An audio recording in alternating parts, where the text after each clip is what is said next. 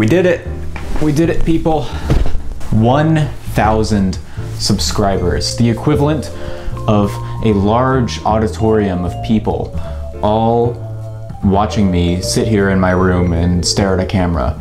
That is very strange. That's not an experience I've had before. You know, a couple months ago, I made a joke video on my channel, which was advice for how to get your first 1,000 subscribers on YouTube, because I thought it would be funny for somebody who has like 90 subscribers to make a video about advice for getting 1,000 subscribers on YouTube, but never did I imagine that only a couple months later I would actually be at this point. By the standards of my past, this growth has happened incredibly quickly. I had been hovering around 90 subscribers pretty much stagnantly for years, up until last month.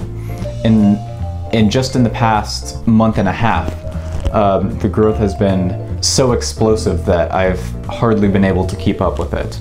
I wish I knew what caused this growth, but I honestly have no idea. I think the algorithm just decided to be benevolent to me with that one Brandon Sanderson video I uploaded a couple months ago. But other than that, it's been really incomprehensible to me, and I just feel very fortunate to have made this benchmark that less than 9% of YouTubers actually get to. So thank you so much for checking out the channel, sincerely.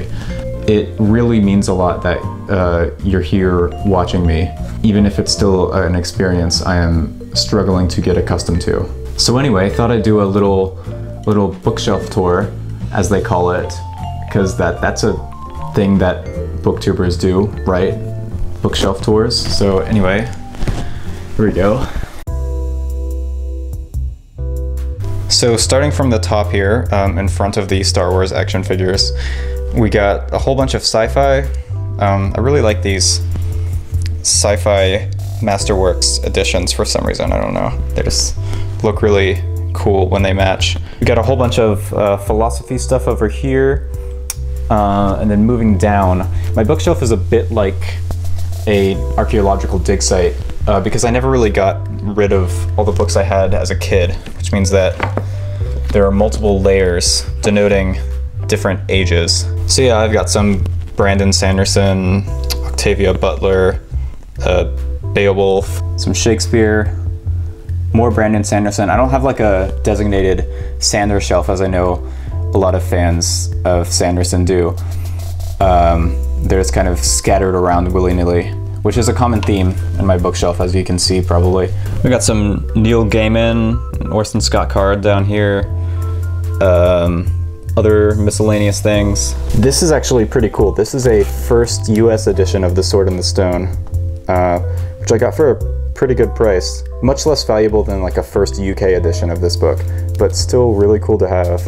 And then on the bottom it just becomes a total mess.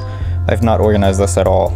I love these Norton Critical editions for classic books, but that's probably just because I'm a nerdy English major. And then over here, I got some random books sitting on the side because I ran out of shelf space. And then I've got this little shelf which is half dedicated to Stormlight Archive, and then half to miscellaneous works of classic fiction. All these editions I got for like $1 at a used book sale, and they all match, which is quite nice. So moving over to one of my other shelves, we've got a whole lot of J.R.R. Tolkien, a whole lot of Robert Jordan, and then a nice smattering of Game of Thrones in the middle, which I still have not read.